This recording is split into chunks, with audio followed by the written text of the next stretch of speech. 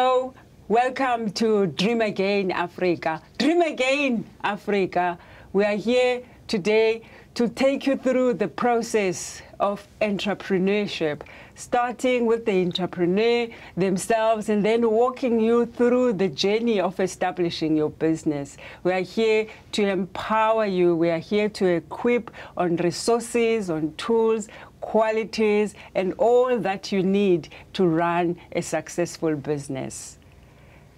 Today, what we are focusing on the entrepreneur themselves, the driver of the business, who stands behind this business as the power, where leadership flows, where authority flows, where energy flows, where motivation flows. We identify who is the entrepreneur, what are the qualities that make up a great entrepreneur. And to help us delve into just that, today we have Sandile. Sandile, welcome to the show today. Thank you very much, Vuyokazi. It's a great honor and a privilege to be here. And hello to the viewers at home watching the show. And I'm looking forward to sharing a little bit that I know or that I've experienced when it comes to this space of entrepreneurship in Africa. Yeah, thank you. Yeah. Sandile Phillips is a business professional being involved in dealing with entrepreneurs on a day-to-day basis. So he's here to just take us through what energizes them to support entrepreneurs, to find entrepreneurs, what kind of qualities do they look for in the space of capital raising. So Sandile, first thing I would really want to know, what are the great qualities of a good entrepreneur? Thank you. That's a brilliant question. If you look at the entrepreneurship space, I think perhaps a disclaimer first. I'm not a full-blown entrepreneur. I still get a salary at the end of the month. So I've taken the safer route where your paycheck is already in your pocket and you just need to work for it so that you get it at the end of the month. I think I admire the entrepreneurs, because there is no guaranteed paycheck at the end of the month for them. Wow. Qualities, that one looks at, depending on which stage an entrepreneur in the journey he or she is. If you are starting up, versus somebody who's had a number of businesses and failed businesses, there's different ways of looking at an entrepreneur. As an entrepreneur who starts, it's critical that you have passion. Generally, people get into the entrepreneurship space to make money. And at the end of the day, we want to make money and support our families. But if that's the only thing that's driving you, you are definitely you're not gonna sustain your journey as an entrepreneur. So it's important that you are passionate about what it is that you are offering. Just take us through just one step further when you talk about passion. Yes. How do you define that? Yeah, passion. I'm passionate about, I'd like to call myself a business professional who has traits of a social activist. So I like to see development in others, and I use mostly education in that space. So I'm passionate about education. So I would do anything. I would always strive and look for solutions when it comes to educating the African child and making sure that the African child thrives. So you need to be passionate about what you are delivering. It needs to keep you awake at night. You need to open doors. It needs to force you to go and knock at doors and be bold. That's what passion drives. Yeah. So I would define passion as that's something where you wouldn't be scared to go and knock at a businessman's door, because you are being driven by coming up with a solution. Yes, by something bigger than just the money. You mentioned earlier that one shouldn't just come to business just to make money. And I really just want to clarify that, because there's a lot of people who do come to business purely to make money. But we understand that businesses are to solve problems and also to bring solutions to the community, and then money is a byproduct. Why that? Why so? If you are in it to make money and come 2 months, 3 months, you're not making money, your drive is going to die. But if it is passion that drives you, you might not be making money, but if my intention of getting into whatever business, if it's in education, or if it's in sports, or if it's to provide accounting solutions for entrepreneurs or small businesses, for as long as I'm seeing the contribution that I'm making towards the cause that drove me to get into a business or drove me to be an entrepreneur, I will remain driven. And money will be, as you've mentioned, rightly so, that it will be a byproduct. And then you can commercialize, the solutions that you are bringing, but it's driven by passion. If my objective is to provide accounting solutions for smaller businesses, and I can see that I'm helping those businesses prepare good business plans, I'm helping those businesses to make good business decisions because of the accounting solutions that I'm providing, then I can see that I am contributing, and then that drives the passion to do more. And then I can find ways then of commercializing that, and then money will be the byproduct. So it's important that you are passionate. If I make an example of a few entrepreneurs that I've come across, there's a gentleman, who is a business professional, but he's also an entrepreneur, and he was driven more by a need at home. He needed to provide sustenance in his family. So he started a business, and his passion was to make sure that he provides for his family and the community around him, and it was never to make money. But in the process, the business grew, and he ended up helping the whole community. And his business is growing outside of just his community throughout the country. So passion is critical. So you find that those entrepreneurs who are driven by something bigger than money, do you see that in the marketplace? They are more successful? Yes, yeah. This gentleman that I'm mentioning, for him, yes, I think he's lucky because he's got a professional qualification. A lot of entrepreneurs out there, generally they get into the space as a means to an end. They don't have either a formal qualification, they don't have a business degree.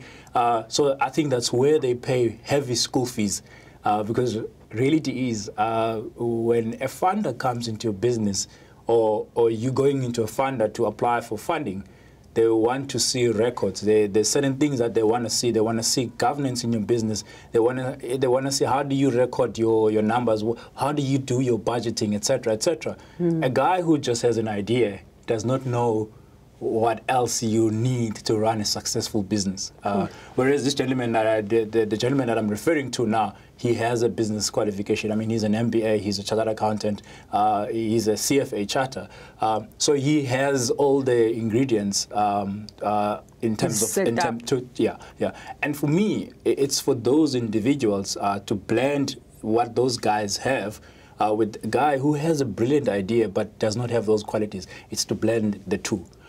Which brings me to the other point, that one of the qualities of an entrepreneur is to make sure that you are willing to learn from others. Willingness to learn from others. That's one of the key points. We are here, as you've heard, Sandile today is talking about really a businessman that is doing well in business, but they were fortunate to have the support of being able to have access to good education. We are here on Dream Again Africa, understanding that not everyone has got the opportunity to have those funds to go to great organizations. We are here simply to guide and to lead, and we hope to provide you with great information. For in business, information is power, and you never reach a point where you have arrived. So today we have Sandile here to just talk us through the qualities as we just stay tuned as we delve deeper into more qualities of what makes a great entrepreneur.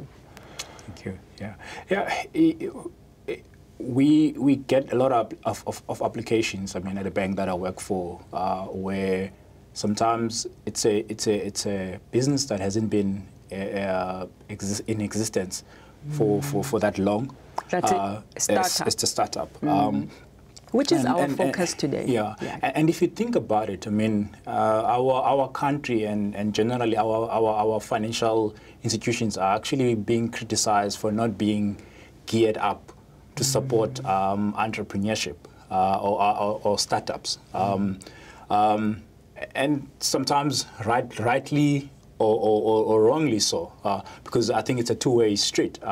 Banks obviously use a combination of clients' monies, they use shareholders' monies, they borrow as well to fund. So there's a lot of the bank is not their own money. No, it's a combination. So Okay. as a result, there's a lot of regulations on the banks to make sure that whatever money that you lend, the chances of it coming back is higher, because you don't want to fund businesses where money is not going to. Because it's not your money that you're lending. It's other people's money as well. So you need to put measures in place to make sure that money comes back. So that's where I think an entrepreneur has to play a massive role.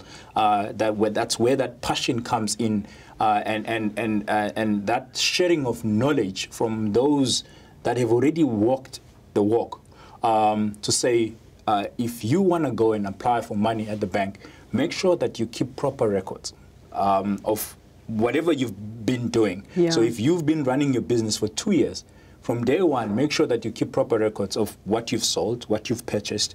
So they are financial statements, because you need to demonstrate that this is how I've started, this is how I've walked the journey in my business. This is how my business has moved from day one to where it is.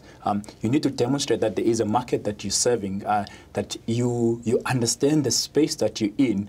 Through a budgeting, through market research that you would have done, through relationship building, that anyone who would be putting money either as a loan or as a shareholder who's buying into your business, that they can gain confidence that your business is making money, and you will be able to return my capital at the end of the day. At the end of the day. Yeah. So what we are recognizing here today is that, when we start, at times when we are starting out our businesses, just because you purchased something, maybe a product to sell, and because you're not yet dealing with the bank yet, so you just throw away those slips. So we are hearing now from the banker, one of the things that are important that they look out for is to make sure that there is record keeping, there is track record. There is just evidence of how you have spent in your business, how is your expenses and how is your expenditure, how has it been going, in order to create a record so they can see, oh, this is how much you have actually, as an entrepreneur, have managed to sometimes invest yourself, how you have sacrificed, whether it was a 500 rand, but how you first, as an entrepreneur, have invested in your own business in order to create confidence to the next person that you truly prepared to put in.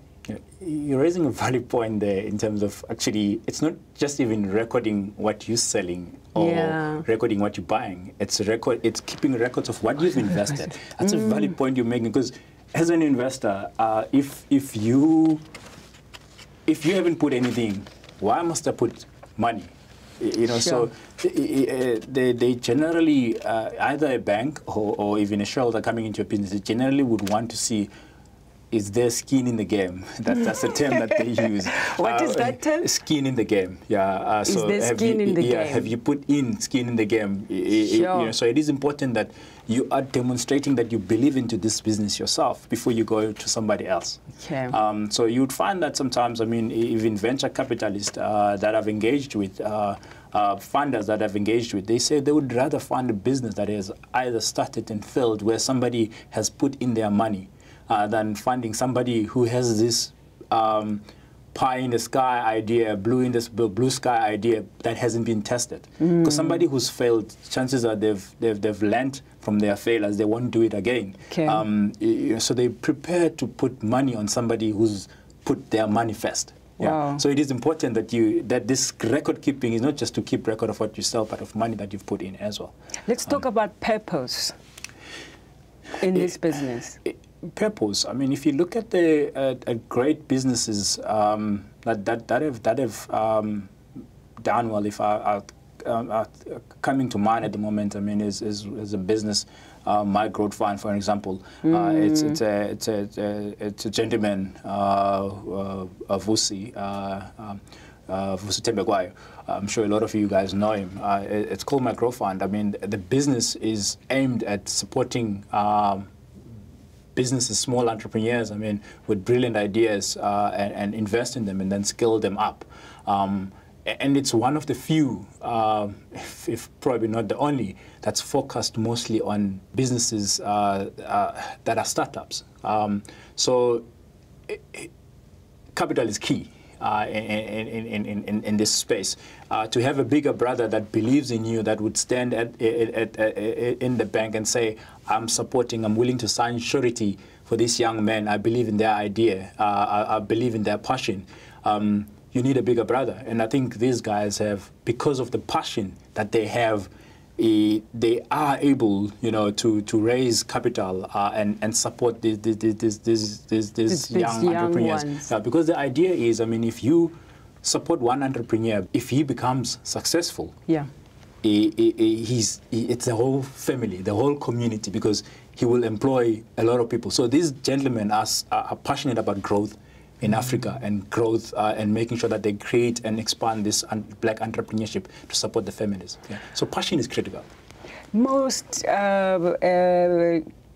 young, especially young entrepreneurs coming into the business, when they come with that confidence that I'm going to make it, I'm going to make millions on year 2 and all of that, and you find that some of them get so discouraged after not making that and go back to whatever else they were doing. And yet there was great creativity there was great concept, but maybe there wasn't enough tools and business acumen to be able to execute. What would be your advice? You can't be in an island, or you can't be an island on your own. It's important that you learn from others, because you avoid having to make the same mistakes that others have made. All right. You have the ability to learn from others and augment what they've already achieved. So it is important that you go to other entrepreneurs. It might not be entrepreneurs within your same space. Guys that have already been made a success of their business, where you go to them and ask, my business is growing now, but I think it's growing too fast. What sort of advice can you give me? So have you experienced this in your business? Who did you involve? I mean, did you involve a strategic partner who would create new markets for you, etc., so that you can avoid having to fail in 2 years? And I mean, they say a lot of businesses fail within the first 3 years. So sometimes as an entrepreneur, you need to be realistic. You need to be patient and build a sustainable business, as opposed to a business that would become a paper fire, you know, that dies within a year. You get it? So you need to build for a long run, and you can build the right systems in the process. Let's imagine there's a viewer now that's just walking in right in the middle of this conversation, and they've just missed all of what you've just said. And in summary, what would you say are your top priorities in just summary of what you have just said to us today? Yeah, in South Africa, they say there's this misconstrued view that the issue to entrepreneurs not getting there is funding. There's a theory that it's not funding. I think people say it's the passion. Entrepreneurs are unrealistic with their objectives when they get into business. They want to make quick money and be rich. A lot of entrepreneurs that I've spoken to, they've had businesses failed a couple of times. So one thing I would emphasize, I mean, to an entrepreneur who wants to get into a space and start a business, is you need to have passion of what you, and it needs to be a solution that is needed by your market. Because it's pointless, I mean, if you look at our businesses, I mean, I would see a neighbor having a spaza shop and I would want to open a spaza shop next to the neighbor. It's the same market, you know, so we will be sharing them. There's nothing unique that I'm doing. So it needs to be something that is needed in the community or by the market that you're serving. And again, I will emphasize that it is important that you keep records of what you put into the business. Because one day your business will grow, or you'll run out of money and then you'll need somebody else's money. So it is important that you can demonstrate that this is how much money I've put into my business. I believe into this business, so can you help me? Because this is how much I've put in. There's skin in the game that I've put in already in this business. And then be prepared to admit that you don't know. Go to other entrepreneurs who've been in the same position as you, because in so doing, you will avoid making the same mistakes. The same mistakes that they've made. You can learn from them. You can avoid making those mistakes. And at the same time, you learn some good practice as well. They will be able to point you to the right directions in terms of where you can get some funding, where you can get some support. Because you find that sometimes entrepreneurs, it's not the funding issue, it's the support. I might not be good at accounting. I might not be good at people management. My business is growing beyond now a one-man business where I could be the finance director, the bookkeeper, the marketing guy, the legal guy, and everything in one. My business now needs me to start trusting somebody else. You know, somebody who's been there would be able to tell you, dude, your business is growing now. It is important that you start thinking about maybe employing a marketing guy, a social media person who's going to market your business. You know, and those are something that you learn by either reading, and it's important that entrepreneurs, you don't have to go and have a qualification to acquire knowledge. Read. It's important that entrepreneurs read. You know, a lot of successful entrepreneurs have read many books in their lives. So those would be the summaries that I would put out there for an entrepreneur who wants, you know, to stand a better chance of making it in this tough space. Great stuff. Wow. All right. I'm sitting here and I'm feeling empowered myself. When can I start? Yeah, thank you. Thank you, Sandile. If you've just walked in, we just want to take you through, if you can look on our screens and take out your phone, and then you can be able to take a photo of the screen right now that we are putting up of all the key points that someone who's working with entrepreneurs on a day-to-day basis have highlighted over the years as key and critical qualities and operations of a successful business. That gives a confidence to a funder, a person where you can raise your capital in order to get your business started. We spoke about passion. We spoke about bringing a solution to the marketplace with your product or with your service. We talk about ensuring that you have support. It's not simply funding that we are able to execute and run our businesses. Great support from the experiences of others who have been there before and done that. Some of the mistakes you don't have to repeat. So it's very important to know that you have your mentor, people that have walked that path before. And I think the greatest that has come through here today has been passion. The ability to be driven by something beyond just what you see, which is where faith comes from. For faith is a substance of things hoped for, the evidence of things not seen. Even when others don't believe in you, as an entrepreneur, you carry the vision of that business. You see it in your mind, you see it in your heart, as the Holy Spirit has downloaded to you the vision and the direction for your business. So today, as we wrap up, we really would want to ask you, Sandile, just to bless as we wrap up our program today, after all this valuable information that you have shared with us, if you can just bless us with a short prayer. Yeah. Africa, dream again. Yeah. In the name of Jesus, we thank you, Father Lord, for this day. We thank you that there are programs like this, and we trust in you that you will augment our wisdom, that programs like this in South Africa and in Africa and the world will be multiplied, that we will make the change and your name will be glorified, and everybody who believes in you will continue doing your work, Father Lord. We ask and we bless you in the name of Jesus Christ. Amen. Amen. Thank you. Thank you so much for joining us today. Thank you. Thank you very much, my sister. Really amazing. Yeah. Thank you very much. Thanks for the invite as well. It is fantastic to be here. Thank you. I appreciate it. Thank you. God bless you.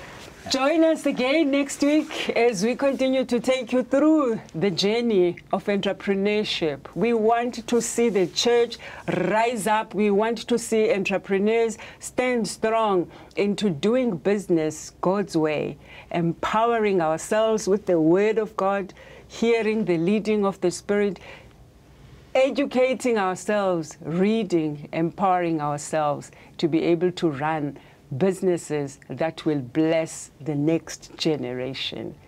So dream again, Africa. Dream again, Africa. Dream again, Africa. And follow us on all our social media platforms. Let's keep the conversation going. Good luck.